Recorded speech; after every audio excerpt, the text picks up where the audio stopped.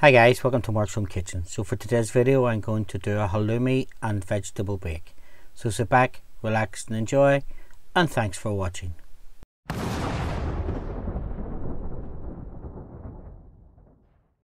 Now first of all we're going to take a medium sized pan, pop it onto a medium heat, and we're going to spray with some low calorie cooking oil. To that then we're going to add half a chopped red onion, half a chopped white onion and 3 cloves of crushed garlic. Now we're going to cook that for about 5 minutes, just moving it around to make sure that the onions are softened. Now once our onions are softened, we're going to add 1 large aubergine cut into chunks, 2 medium courgettes which are cut into chunks, 1 teaspoon of smoked paprika, 1 teaspoon of ground cumin, and we're going to cook that for a further 5 minutes just until everything is softened.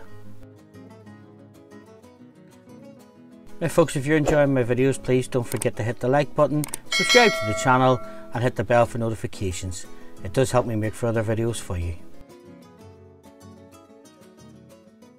Now once our vegetables are softened, we're going to add 1 400-gram tin of chopped tomatoes and half a tin of water. To this we're going to add 1 tablespoonful of tomato puree and 1 teaspoonful of honey.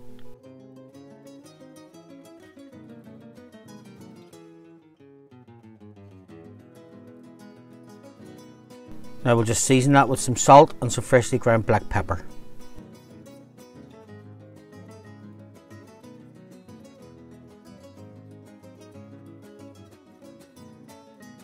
Give that a stir around, and then we're just going to pop the lid on and let that cook for a further 10 minutes.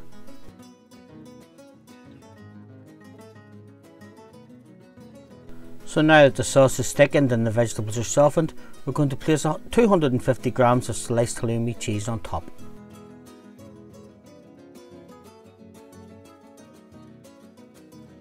Now we'll just take that and we'll pop it under a preheated grill for 5 minutes, just until the cheese is golden and crunchy.